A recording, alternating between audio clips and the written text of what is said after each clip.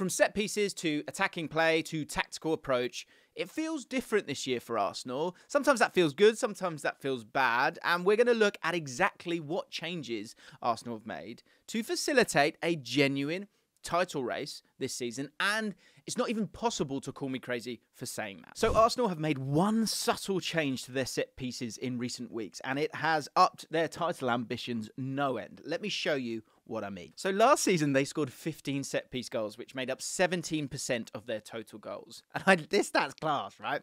But this season, they've already scored 16 from set pieces. You know, there's a long way to go for the rest of the season, and it's the most in the league so far. And this accounts, you ready? For 30% of their total goals this season. But what is the big change? What have they changed, and why is it so important? Well, last season, the corners rotated between Saka, Odegaard and Trossard. It worked at times, but the unexpected recent change, giving Declan Rice set-piece duties, it has elevated them to a higher level. And no one seems to have any answers for it, it seems. So this freeze frame is from the 8th minute and should have been a big warning for West Ham, but they paid no attention to it and, well, they paid the price for it. Now, the reason for this is overloads and where they take place. Now, West Ham, of course, are defending in a zonal formation, as you can see here. We've got the two boys here, and in particular, they're focusing on the 6-yard line.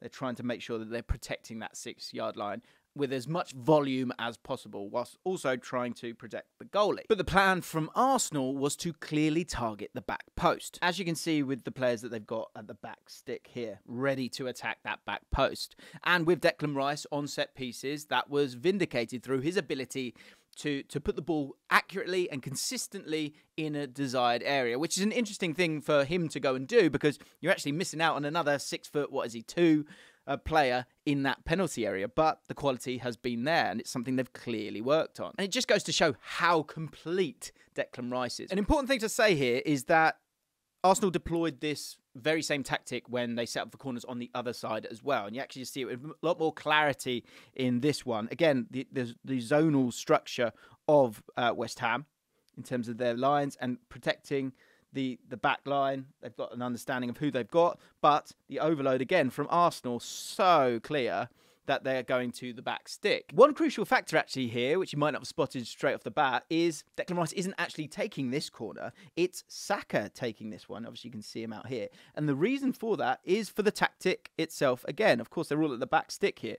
But importantly, it's about in-swinging corners. And in particular, that shift maybe away from short corners to really putting it on the goalkeeper. It's something we've noticed recently and something we could dive into. So let us know. Let's go for 3,000 likes on this and we'll go and do something like that, which is a bit in the weeds. But if you enjoy it, we'll do it. But after 31 minutes, West Ham still didn't learn their lessons, and this time it didn't go unpunished. If we move it on one more, you can see exactly that cross into the back stick. And these set pieces, they shouldn't just be isolated as big moments in this individual match, because the amount of work that Arsenal have done to improve their corners, it's something that I think it's going to overarch their season. And look, the proof is in the pudding with the stat that we showed you earlier on. 30%! Nearly a third.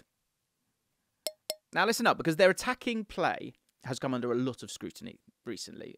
Myself as well. It's felt a bit slow, a bit clunky, and question marks over their ability to score goals has been questioned. But now Arsenal have the same goal difference as Manchester City. And that is a really important thing to focus on, because, okay, maybe it's not the same amount of goals, but that overall control that we're seeing from Arsenal and the changes that Arteta is making, the team are taking it up a notch.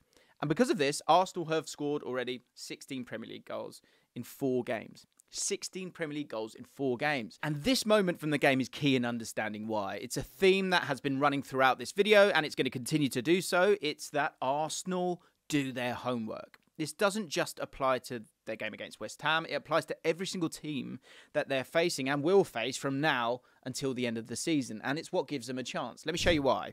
Because this is West Ham's starting 11 from the game. And it's also the same team that started against Manchester United. So in this, Arteta has seen something that many, I think, would have missed. And I think, look, whatever your feelings over Arteta, he's awesome. He's such a good manager. And his team are so smart. And you can see that sort of crystallization of kind of how powerful they are as a side in terms of their intelligence with and without the ball, and they have answers. We'll come back to that. But in this, Arteta he's seen something that many would have missed, and the key lies in Ben Johnson. So against Manchester United, he started on the right, he started on the left here, but the truth is that he was going to be key for Arsenal regardless of which side he started on. And if we show you the average positions from Arsenal, that will explain what we mean by the keyness, if that's even a word, of Ben Johnson. Because Arteta knew that whatever side Johnson started on, that he was always going to be in the team to help in wide spaces. So this simply meant that Arsenal were able to focus their attacks down Johnson's side because of how deep West Ham was sitting on their left.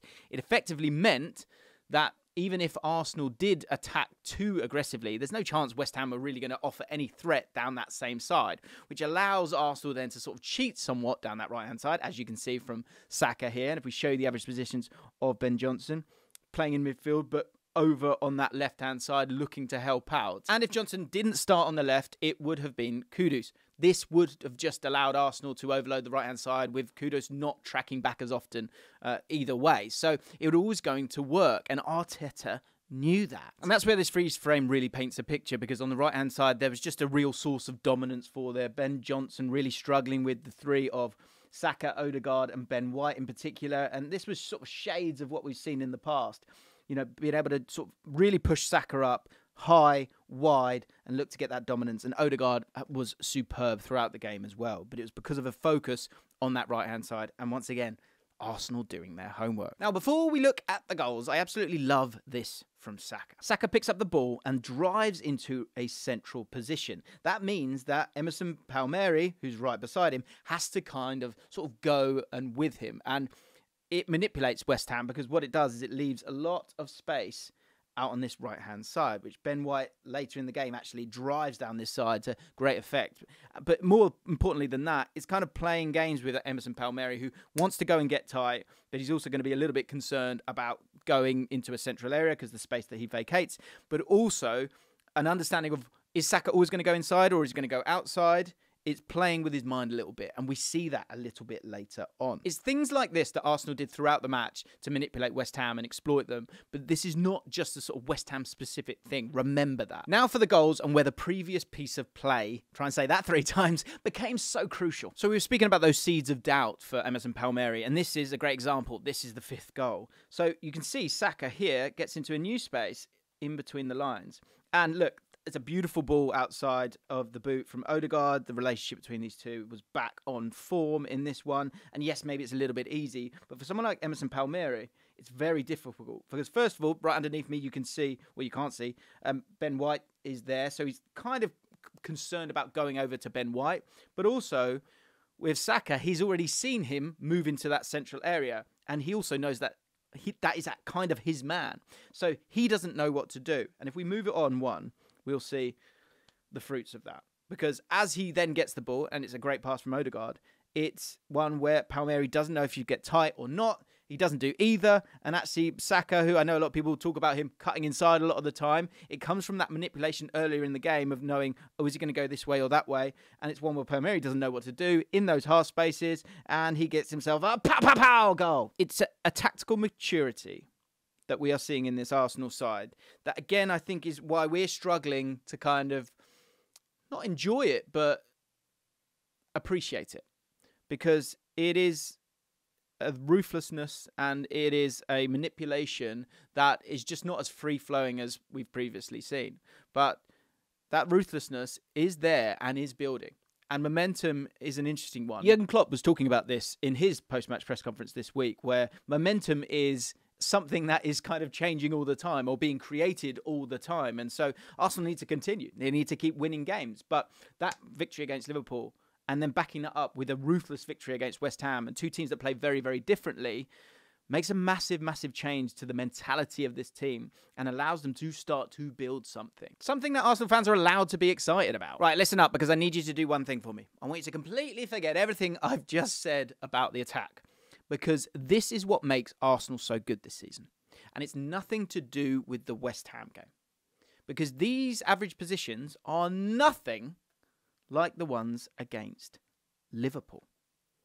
And it's part of Arteta's plan, and it's why he has multiple answers this season, when maybe he didn't last year, because this Arsenal side is adaptable. Their average positions here display a 4-4-2 rather than the 4-3-3 that they displayed more so against West Ham. And this is what it means for Arsenal. This freeze frame from the Liverpool match shows a totally different approach from Arsenal, where they look to exploit space and specifically down the left-hand side. And this was to sort of cope and to hurt a Liverpool side that plays a very high line. Now, Arsenal may play slightly different against better quality opposition, but the important thing to remember is that they're doing both styles to the same efficiency, and they've got answers for everyone. The decision to play Kai Havertz in this game, again, was a good decision from Arsenal due to his off-the-ball work rate as well as his link play in transition. And then you have this. The 4-4-2 out of possession against Liverpool is something that I think a lot of people didn't expect. In particular, I don't even think Jurgen Klopp expected it when we talk about Jorginho and Declan Rice as that double pivot. And Arteta has been one step ahead in the league in 2024. If you want another example of why Arsenal are different this season and how Arteta does his homework, there's a video literally above my head talking about Arsenal being different this year. From 4 months ago, I think, something like that. So go check that out.